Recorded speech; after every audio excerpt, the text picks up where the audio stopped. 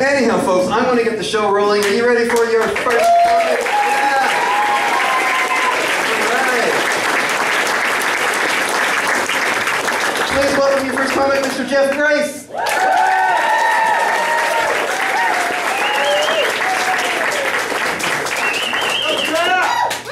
All right. First off, Dave, thanks. That was absolutely awesome. You know, this whole process that we've gone through to get here today has been absolutely awesome. Dave's been a great teacher for us. I came into the program and I came in thinking that I was really quite funny. After the first couple of classes, I went up to Dave and I said, you know, I really don't know how much I like this. I keep coming to class, you keep telling me how I'm not funny at all. And then, you know, it got to be our time where we got to be up in front of the mic, and so I did my thing, and Dave looks up and he goes, you know, you are really, really likable. And I said, you know, that is awesome. I knew I loved this class for a reason. He just kind of shook his head and said, man, you really are bipolar. And so I was out for a walk with a friend not too long ago, and she asked me, she said, Jeff, are you a little nervous about, you know, the show that your jokes won't be funny? I said, no, you know what? We workshop them all the time. And I thought to myself, trusting a room full of people who may not have taken their meds, tell me I'm funny, may not be the best way to go. I mean, when I'm off my meds, I think Stephen Harper announcing the new budget is freaking hilarious. Wow, thanks. And she also said to me, are there people in the class that you would hang out with outside of the class? And I said, yeah, there's definitely people I go for a beer with.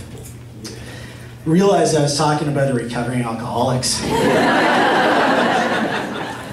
And you know what? For times like this, they tell us that we should have like cheat sheets and notes or something just in case we forget what our jokes are. So what I did is I actually wrote them on my arm. So if you guys can just be patient with me for a second, just. I did that when I was depressed, so. Hang on, no, I think I got it. That is hypomanic.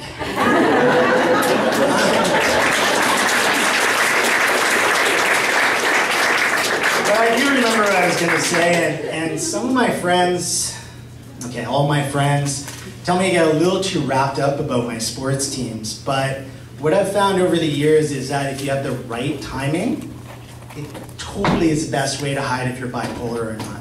I mean, in 2011, I was going through a hypomanic phase. The Bruins win the cup.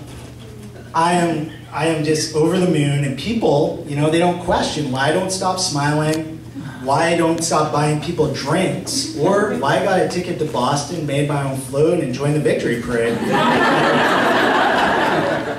Fast forward to 2013, and the Bruins lose in the Stanley Cup final to the Chicago Blackhawks, and I was already going through depression. Kind of same thing happens. Nobody questions why I don't leave my house, why I couldn't stop crying, or why I took copious amounts of drugs to make myself feel better. You know, I would say most of you are Canucks fans who know that cycle, but you guys have never won the cup. So I knew that one wouldn't go over well. But my friends do have a point, and my roommates, they just had a child, and they're really quite concerned that his first words are going to be bleeping Bruins. Thing is, I'm more concerned about their child than they are that, because they named him Maverick, you know, after the character Tom Cruise played in Top Gun. I'm not worried he's going to be a fighter pilot. I am worried he's going to be a Scientologist. You know, to combat the energy that I have with my hypomania and kind of going with those sports things is that I've taken up yoga. And the one thing that has been a little frustrating is that, you know, my smack talk does not go over so well.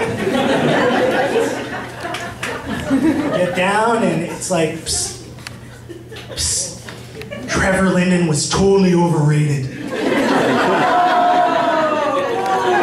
That one went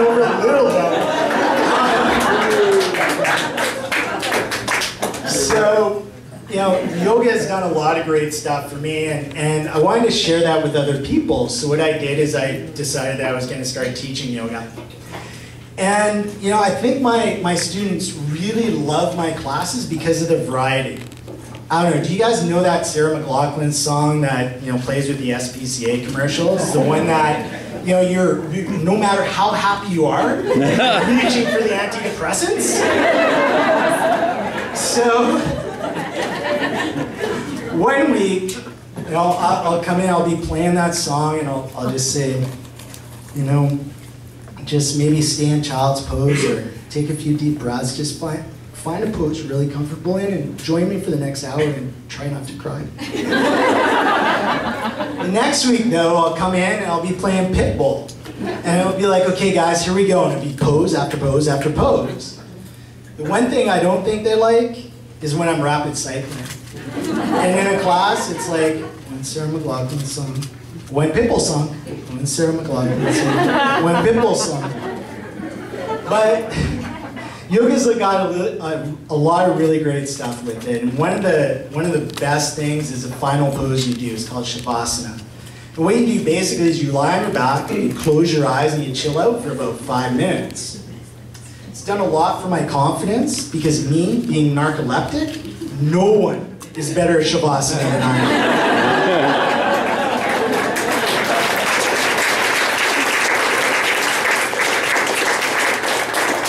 So I've taken that confidence and I've taken it into other areas of my life, such as my dating life. And I've been trying the whole online dating thing, and you know, a lot of the women have the same thing on their profiles, and it is getting a little discouraging. I mean, everybody's looking for someone who's emotionally stable. And none of them say, contact me if you're on long-term disability. You know, 6 things I can't live without. It's like family, friends, coffee, great music, the sun, my iPhone. I'm trying to figure out why my profile doesn't get the traction I think it should. I mean, 6 things I can't live without. Propanolol, modafinil, Motrin, Seroquel, my psychiatrist, my support group.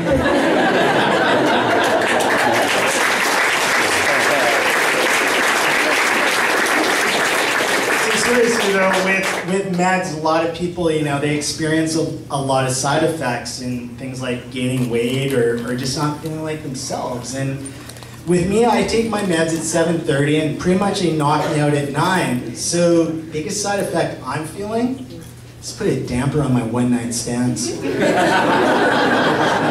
know, it's like be out and be talking about, I don't know, her feelings or a cat or something. And it's like, no, hang on a sec. You know, if we're gonna do this thing, really need to get back to your place by 8. All right, thanks guys. Game's up.